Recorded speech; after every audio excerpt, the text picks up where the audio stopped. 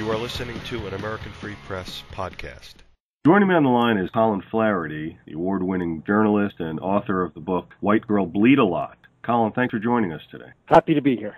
Colin, we spoke several months ago on your book, terrific book, White Girl Bleed a Lot. The edition that I had was called The Return of Racial Violence and How the Media Ignore It. Has that been changed a little bit, or is that still the subheading? That's still the subheading. A new edition of the book will be out in October. Lots of new stuff, lots of new links to new videos, and it'll be published by WND Books, so it'll be a big book. Yeah, it's going to be a big coming out, and that's WorldNet Daily, right? Yes. Okay, great. The reason that I wanted to speak to you today is because, well, the book is about the epidemic of racial violence that's sweeping the nation and has been for a while. Of course, you stumbled on that really almost by accident. You've documented in the book hundreds and hundreds and hundreds of cases where blacks are just going up to those who are less able to defend themselves. At least that's what I got from the book. It doesn't matter if they're white or they're Asian as long as they can't defend themselves. And they're beating on them and doing other nasty things. Am I right about what I just said? I documented more than 1,000 examples of black mob violence, more than 100 cities all over the country. That's half of the book. The other half of the book is how the press covers it, how the local media covers it, how they ignore it, condone it, sometimes even lie about it. Yeah. You have, I'm sure, been paying close attention to the Zimmerman murder trial. Yes. Because of how it relates to your research. And, of course, Zimmerman, just the other day, was found innocent of all charges. As of yet, it seems like there are not any, at least large-scale rioting across the United States. There have been pockets of rioting and protesting. What did you think might happen prior to the reading of the verdict? My big interest in the Zimmerman trial was all the media surrounding it, and they kept saying one thing that wasn't true. The Zimmerman trial is, of course, a touchstone for how black men are treated in the criminal justice system. So everybody was saying this one thing, that black people and white people smoke marijuana in the same amount, but black people are arrested 4 times more often. I heard this 10 times yesterday on MSNBC. It's not true. The arrest numbers might be true, but if you dig down into the original source of the black and white used pot in the same amount, you come to a study, a federal study, where federal bureaucrats go into a house and they ask everybody in the house, do you use drugs? It's called self-reporting. Absolutely not a valid way of determining drug use. There's only one way to determine accurately if somebody's using drugs. You have to test them. There are no tests, massive tests that compare black and white drug use. There are dozens of tests on this whole topic of self-reporting. Every study says, listen, this is bogus because we asked people, then we tested, and the difference is enormous. And, of course, you just wrote an article for FrontPageMag.com, Does Racism Really Cause More Black Drug Arrests? And this was, of course, July 10th, and you were alluding to that article, I would imagine, right? Yeah, and this whole topic of one group getting over-policed is kind of a basis of critical race theory. It says racism is everywhere, racism is permanent, and you see it popping up a lot more. And this one statistic is the big cornerstone linchpin for the whole thing, proof that we live in a racist system that treats black people in a racist fashion, when even the most ardent supporter of critical race theory has to know that the differences among races and crime rates is enormous, it's clear, and it's not disputable. If anybody wants to sit here and disagree whether the murder rate for blacks is 8 times higher than whites, or if you want to say it's 7 rather than 8, okay, I'll say fine. But everything's between 5 and 800% Wow. crime rates, and it's just enormous. Wow, that's huge. Now, of course, this research that you did when you came out with the book, it kind of thrust you into the spotlight of this topic, and I imagine that it's somewhere that I guess many times you probably don't want to be, right? The answer is yes and no. I don't have any problem with putting my stuff out there and saying this is the truth. I think a lot of people think that I'm more of a target than I actually am because I don't do causes, I don't do solutions, I don't do apologies either. I just say, listen, people, this happened. And I just go boom, boom, boom, boom, boom, boom, boom, all over the country, hundreds and hundreds of times. And 10 years ago, we would have been sitting here going, well, Colin, it sounds good, but, it's just you talking. But now we have videotapes, and the videos is worse than anything that you and I could make up. And so, yeah, this book's getting out there, and the liberals, the critical race theory people are trying to, take it apart, but there's nowhere to go because they can't argue with me. They have to argue with all the videos, and that's a little more difficult. Yeah, I think they just ignore them, right? This is very interesting what you were saying, that this one topic, this one area, this one study was being used as,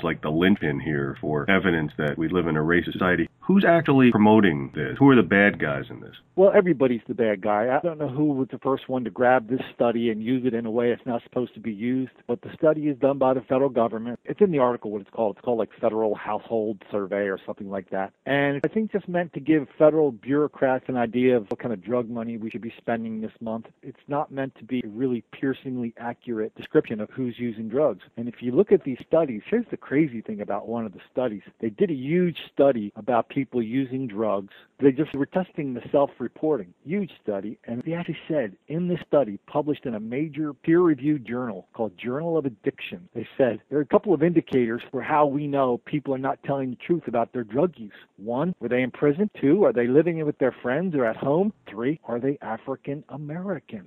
And it's like I saw that and I said, oh, man, when I start saying this, people are going to freak. But it's right in the report. Right. People are going to have to figure out another bogus fact because the idea that people are getting arrested in disproportionate amounts is bogus. Ask any cop, ask any teacher, what are the different rates of drug use among different racial groups? No one's going to tell you what's equal. Getting back to Trayvon Martin, did you have any particular preference on how the verdict was applied? My big thing was I just like watching the media, and I just like to see who's telling the truth and who's not. And from the very beginning, we heard things that weren't true about Zimmerman, about what he was saying on the telephone, what his history is. And I was very disappointed. Now, I know some of this stuff can't be introduced in court, but this wasn't about court. This was about the court of public opinion, right? And so yesterday, I'm hearing all these people talk about Zimmerman being a little Trayvon being an angel and what's going to be his legacy. Listen, we know that Trayvon Martin was a thug, smoked pot. He used a codeine cocktail called Drank that you prepare with watermelon fruit juice and Skittles. Right. We know that he was involved in burglary. We know that he was involved in vandalism. We know that when he was shot, he was on suspension from school for doing some bad things. Listen, I'm not saying any of that says that the kid should be shot or not shot. But what I'm saying is I don't know why people on national TV can get up there and say all these things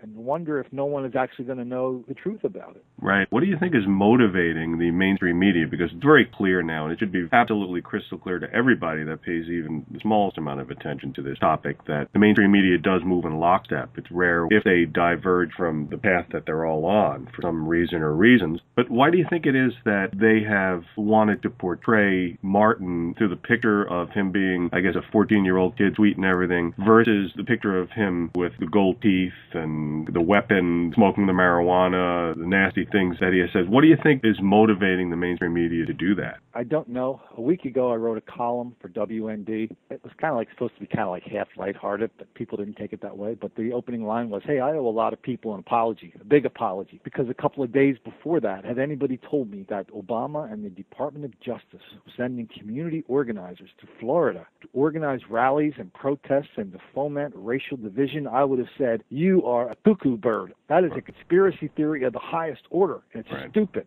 Well, guess what? That is what can you believe that's what they did? When I heard about that, I was floored. I still am floored about it. I can't grasp it. I don't have any frame of reference for it. It's so why the people and the media can't get a candid and a truthful thing about race? I don't know. All I know is they have seminars about how to report race, and most of it involves don't demonize and don't criminalize black people, even if we catch them doing a lot of bad stuff. So the journalists themselves are put through seminars on how to handle this stuff. Oh, yeah. It's not like they're hiding it. I mean, if you look at the Society of Professional Journalists website, go look at that. Go look at all the training on diversity. They're very proud of everything that they have done. There was to kind of like misrepresent different crime rates among different racial groups. You remember I did a story a few months ago, but somebody else did it a few years ago, about that TV show Cops. Mm-hmm, right. You remember that story? Sure, I sure do. They were presenting whites in a more prominent position of being involved in crimes than blacks on purpose. Yeah, they had to flip the whole ratio, just so the producer said, just so his liberal buddies in Hollywood wouldn't give him a hard time. I read that and I thought, I heard him saying it on video. I mean, that's unbelievable. So we live in a situation where most people find it very difficult to have a sane conversation about race. Do you think it's purely being done for commercial reasons, or do you think there's some kind of other hidden, maybe nefarious reason why it's being done by all of the mainstream media, which are owned by only a few big prominent families? I don't know the answer to that question, but here's what I do know. One, that the psychiatrists tell us we are only as sick as our secrets, and there's nothing that we're more secretive about than race. When people talk about race in this country, I talk about it all over the country. Every time I do, people are coming up with, these wacky ideas of what's happening out there. And I'm just sitting here going, listen, I don't know. I mean, I'm just a guy on the street corner saying, hey, there's a car crash. And everybody around me is going, no, it's not a car crash, Colin. You're imagining it. Right. So that's why I wrote the book. You're paying very close attention to what's happening across the United States. And I don't even know if anything's happening around the world over Trayvon Martin. What has been happening? What have you uncovered since the verdict was released? Well, there was some stuff that's been in the paper. There's stuff in Oakland, stuff in Los Angeles. I was listening to the scanners, and the funny thing about the scanners, listening to scanner traffic on the internet, that's pretty interesting. I was listening to Indianapolis, I was listening to Chicago, and there may or may not have been protests about Trayvon, but last night in Chicago, for example, just got this morning. There was a huge amount of black mob violence involving guns, involving fighting the police. It may have had nothing to do with Trayvon. This is something that happens every day in almost every city in America. Just the other day, for example, I was watching my little hometown cable TV channel, the city council, and this was never in the paper. One of the city councilmen came up and said, oh, yeah, I want to commend the police because during the downtown fireworks celebration in Wilmington on the 4th of July, the police were pelted with M80 and bottle of dynamite rockets or something like that. It was like, that's black mob violence that no one ever talks about. It happens so often, people just shrug their shoulders and go, well, I don't know, man. I don't know what it's all about. Amazing. That's one thing. But then when we watch the coverage of Trayvon, then it's presented as something 180 degrees different. That the people who are the predators, the black mobs, somehow they're the victims, and the people who notice it, people like me, somehow we're the predators for noticing. So it's a funny world we live in, Dave. Funny, and got some other words for it. Now, out of all of the cities that you have been very carefully watching, what are the top 5 cities across the country for black racial violence or for black violence against other races? Or even, I guess they even go after their own race, right? There's a lot of black mob violence against people from every race. Here's the story this year. The story this year is not Baltimore, Philly, Chicago, New York, Miami, all the big East Coast cities. The story this year is the smaller cities where you don't think of it as a place of, great urban drama. Milwaukee might have the worst racial violence in America. All eyes in America on Indianapolis this week because they're having the Indiana Black Fair, where violence is a regular feature of life. I wrote a column a few weeks ago for WND where I just named in the last couple weeks all these small cities all over the country that feature large-scale black mob violence. Greensboro, North Carolina is a nasty place for racial violence. It's not just a couple of kids sitting on the corner giving cops dirty looks. These are hundreds and hundreds and hundreds of people on the street, destroying property, beating people up, and it's on video. Amazing. So have any of the cities that you're talking about, Milwaukee, Greensboro, Baltimore, Philly, have any of them erupted in pro-Trayvon protests that you know of? I haven't followed the protests. I'm just trying to follow if the place breaks out in violence. And if it happens the next day or so, it's fine. But I think I'm kind of watching it for the entire summer. You know what life is like now for a cop, and it's been this way for a couple years. I get a lot of cops to read my book, by the way. I'm just telling you, cops are very enthusiastic readers of my book. Mm-hmm. So I get stuff from New York, Chicago, Houston, Seattle, Portland, Milwaukee from cops. They're always sending me stuff. So the other day I called every one of them, called like 10 cops that really are big fans of the book. I said, what happens when you pull a black person over or when you stop a black person on the street? So what happens? They all said the same thing. They said, the only reason you stopped me is because I'm black. This is a regular feature of life daily for cops. I think teachers experience it a lot. I was reading an article this morning how a teacher was talking about that's a regular feature of her life now, and they have big courses about how teachers have to learn about critical race theory so they can better get rid of their own white racism. So this whole racial thing is on a very deep, it's also right on the surface all over the country. Yeah, because the cops are on the front line there. They can do what you're talking about, and they know that it's not reported the way that it probably should be, because then it could prepare readers a little better for what's out there. Could you imagine, and this happens all the time, and I read it in your book, tourists that are going to Chicago or wherever it is, all of a sudden they're in the middle of a black mob and they're getting pounded upon. Let the listeners know why it is. Of course, we talked about this before, but the title of your book is White Girl Bleed a Lot. Let them know why that is the title. That's from Milwaukee, another place where black mob violence happens all the time, including several times this summer. So it was 4th of July, 2 summers ago. 50 to 100 black people looted a convenience store on video. They moved over to a nearby park where there were like 10 or 15 white kids having a holiday picnic. Beat the stuffing out of these kids.